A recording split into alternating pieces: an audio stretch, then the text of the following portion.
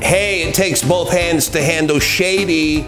Shady is this week's critter in Critter Corner. Shady is about 3 years old. He is a pit bull. He has a bridal color, and Shady would be best if he was in a one-dog home. In other words, we want him to be the only dog. But he is so strong. So he came to Central Dakota Humane Society as a stray. You may say, he needs to put a little weight on.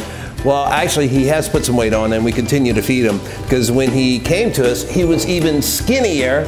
So he needs a loving home. And you know what? If you have a fenced-in backyard, that would be even better for Shady. So once again, Shady is our critter on Critter Corner this week, and we'll have the complete adoption process and a link to all of the dogs and cats looking for loving homes from the Central Dakota Humane Society. And Shady, this pit bull, could be living with you this summer, and that is this week's Critter on Critter Corner.